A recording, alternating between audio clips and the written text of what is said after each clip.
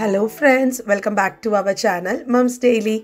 ഇന്ന് ഞാൻ വന്നിരിക്കുന്നത് ഒരു ബ്രേക്ക്ഫാസ്റ്റ് റെസിപ്പി ആയിട്ടാണ്. ബ്രേക്ക്ഫാസ്റ്റ് മാത്രമല്ല, നമുക്ക് രാത്രി ഡിന്നറിന് വരെ കഴിക്കാൻ പറ്റുന്ന ഒരു ഈസി റെസിപ്പിയാണ്, ഒരു ഹെൽത്തി റെസിപ്പിയും കൂടിയാണ്.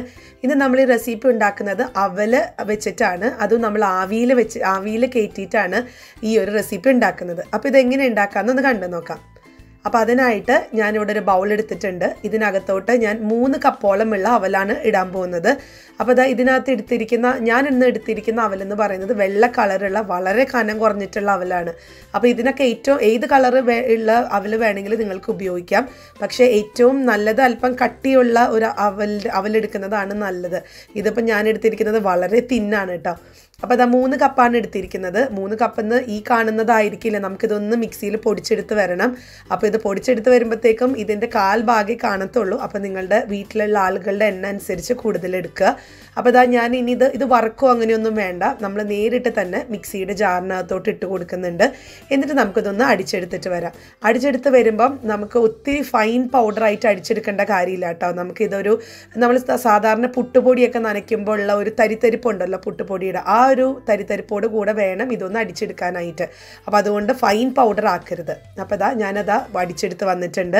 ഇച്ചിരി തരിത്തരിയോട് കൂടെ തന്നെയാണ് കിടക്കുന്നത്. പിന്നെ ഞാൻ എടുത്തിരിക്കുന്ന അവല് വളരെ കനം കുറഞ്ഞതായതുകൊണ്ട് ഒരു 2 സെക്കൻഡ് കൊണ്ട് എനിക്കിത് പൊടിഞ്ഞ് മിക്സിയിൽ പൊടിച്ചെടുത്ത് വന്നു കേട്ടോ ഞാൻ. അപ്പോൾ ഈ പൊടിച്ചെടുത്ത അവല് ഒരു ബൗളിനകത്തോട്ട് ഇട്ടിട്ടുണ്ട്. അപ്പോൾ ഇനി ഞാൻ ഒന്ന് കൈകൊണ്ടൊക്കെ ഒന്ന് നോക്കി കഴിഞ്ഞപ്പോഴത്തേക്കും കുറച്ച് അവലുകൾ അവിടെ ഇവിടെയൊക്കെ അങ്ങനെ കിടക്കുന്നുണ്ട്. കാരണം തീരെ കനം കുറവായതുകൊണ്ടാണ് ഒരുപോലെ അങ്ങ് അടിഞ്ഞ് വരാഞ്ഞത്. അപ്പോൾ അതുകൊണ്ട് ഞാൻ കൈ വെച്ചിട്ട് തന്നെ ചെറുതായിട്ടൊന്ന് പൊടിച്ചു കൊടുക്കുന്നുണ്ട്. അപ്പോൾ നമ്മുടെ പുട്ടിൻ്റെ പൊടി അല്ലെങ്കിൽ നമ്മുടെ ഈ ഒരു അവൽപ്പൊടി ഇവിടെ റെഡിയാണ്. അപ്പോൾ ഇത് വെച്ചിട്ടാണ് നമ്മൾ ഒരു പുട്ടുണ്ടാക്കുന്നത്. അത് വെച്ചിട്ടാണ് ഒരു മസാല പുട്ട് ഉണ്ടാക്കാൻ പോകുന്നത്. അപ്പോൾ ഞാനിനി ഈ ഒരു അവൽപ്പൊടിയിലോട്ട് ആവശ്യത്തിനുള്ള ഉപ്പ് ചേർത്ത് കൊടുത്തിട്ടുണ്ട്. പിന്നെ നമ്മൾ പുട്ടുപൊടി നനയ്ക്കുന്നത് പോലെ തന്നെ ഉള്ള ആവശ്യത്തിനുള്ള വെള്ളവും ചേർത്ത് കൊടുക്കണം. അപ്പോൾ ആദ്യം ഞാൻ ഉപ്പും ഈ അവൽപ്പൊടിയും ഒന്ന് നന്നായിട്ടൊന്ന് മിക്സ് ചെയ്യുന്നുണ്ട്. അപ്പോൾ ഇനി നമുക്ക് ആവശ്യത്തിനുള്ള വെള്ളം നമ്മൾ പുട്ടുപൊടിക്ക് ഒഴിക്കുന്നത് പോലെ തന്നെ കുറേശ്ശെ നമ്മൾ ഒഴിച്ചിട്ട് ഇതൊന്ന് പുട്ടുപൊടിയുടെ ആ ഒരു കൺസിസ്റ്റൻസിയിലോട്ട് കൊണ്ടുവരണം.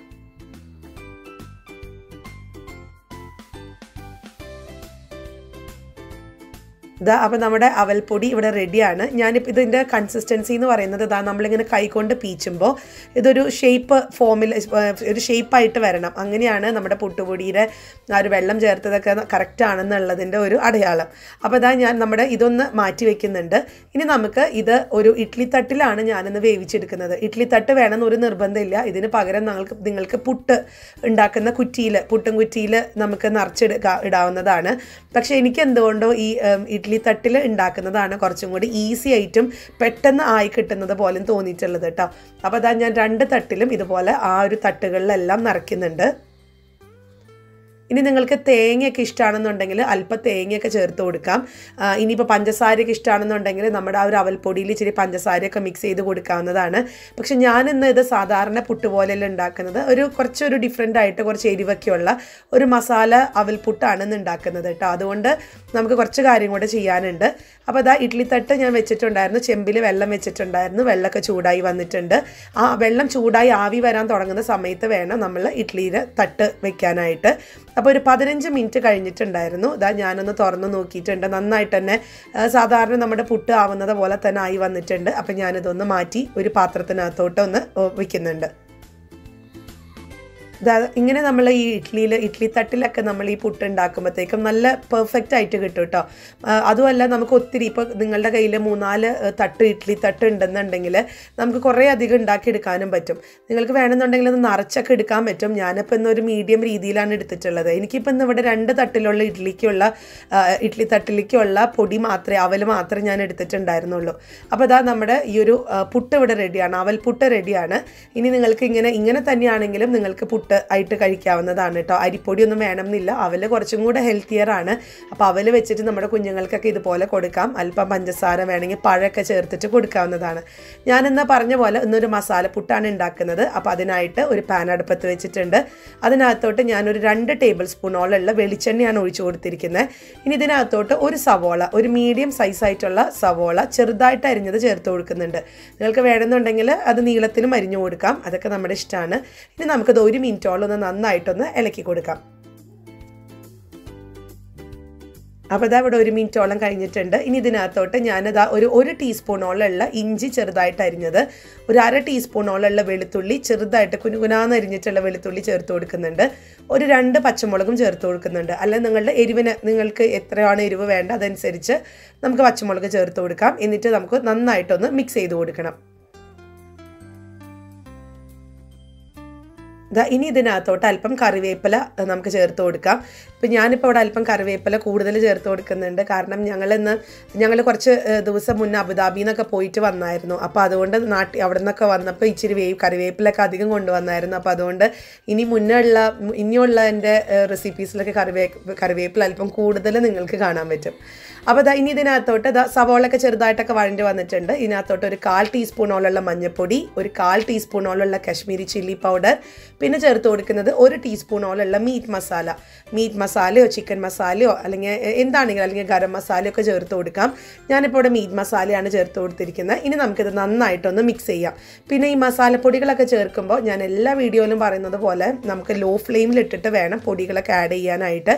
എന്നിട്ട് നമുക്കിതൊന്ന് മൂപ്പിച്ചെടുക്കാം. ഇതിൻ്റെ ഒരു പച്ചമണം മാറുന്നത് വരെ നമുക്ക് ഇളക്കി കൊടുക്കാം. നമ്മൾ ഈ മീഡിയം ഫ്ലെയിമിലൊക്കെ ഇട്ട് ഈ പൊടി ഇട്ട് കഴിഞ്ഞാൽ പൊടി പെട്ടെന്ന് തന്നെ കരിഞ്ഞു പോകുന്നത് മാത്രമല്ല, നമ്മുടെ കറിക്ക് ഒക്കെ രുചിയൊക്കെ തീർത്തും അങ്ങ് മാറിപ്പോവും. അപ്പോൾ അത് ഒഴിവാക്കാനായിട്ട് ലോ ഫ്ലെയിമിൽ തന്നെ ഇടാം. എന്നിട്ട് നന്നായിട്ട് ഇളക്കി കൊടുത്തിട്ടുണ്ട്. അപ്പോൾ ഇതവിടെ പച്ചമണൊക്കെ മാറി വന്നിട്ടുണ്ട്. ഇനി ഇതിനകത്തോട്ട് നിങ്ങൾക്ക് തേങ്ങ ചേർക്കണം എന്നുണ്ടെങ്കിൽ ഈ ഒരു സമയത്ത് നല്ല ഫ്രഷ് ആയിട്ട് ചെരുവിയ തേങ്ങ ചേർത്ത് കൊടുക്കാം. ഞാനിപ്പോൾ ഇന്ന് തേങ്ങ ചേർത്ത് കൊടുക്കുന്നില്ല. പിന്നെ ഞാനിപ്പോൾ ചേർത്ത് കൊടുക്കുന്നത് ഒരു തക്കാളി, ഒരു മീഡിയം സൈസ് ആയിട്ടുള്ള തക്കാളിയും കൂടെ ചേർത്ത് നമുക്ക് നന്നായിട്ടൊന്ന് ഇളക്കി കൊടുക്കാം.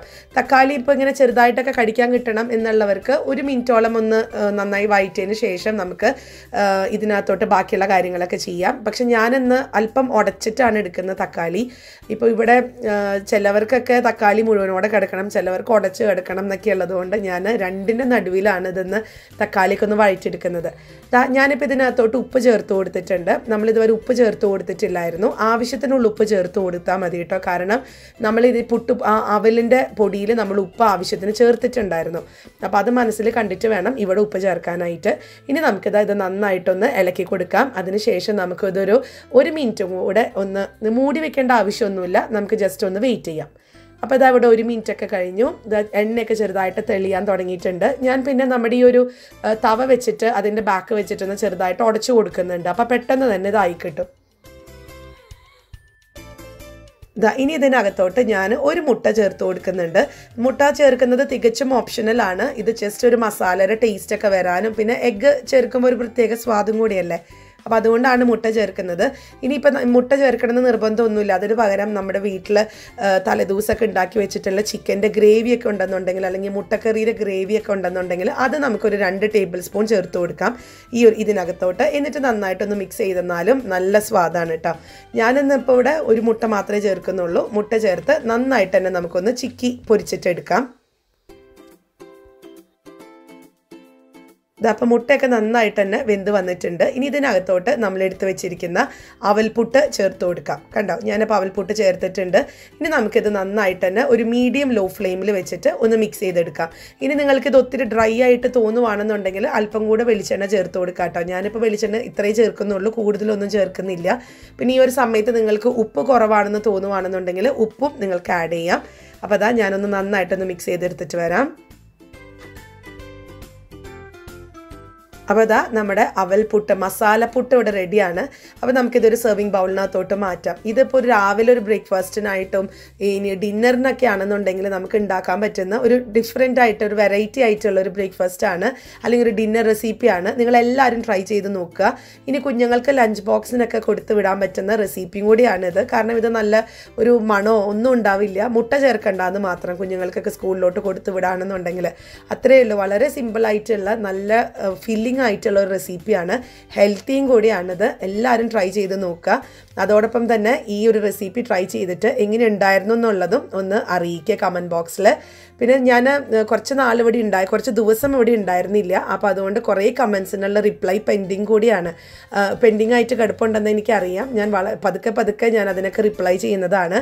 അപ്പോൾ ഞാൻ കുറച്ച് നാൾ മുന്നേ പറഞ്ഞിട്ടുണ്ടായിരുന്നു ഒരു ലൈവിൽ ഞാൻ ദുബായ് അബുദാബിയൊക്കെ പോവാണെന്ന്. അപ്പോൾ പോയിട്ട് ഒരു 1.5 ആഴ്ച എടുത്തായിരുന്നു. 1.5 ആഴ്ച കഴിഞ്ഞ് ഇന്നലെയാണ് ഞാനിവിടെ എത്തിയത്.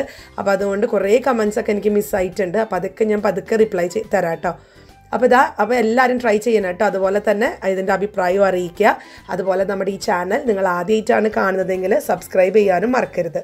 അപ്പോൾ അടുത്തൊരു വീഡിയോ ആയിട്ട് നമുക്ക് ഉടനെ കാണാം. അൻറ്റിൽ ദെൻ ബൈ.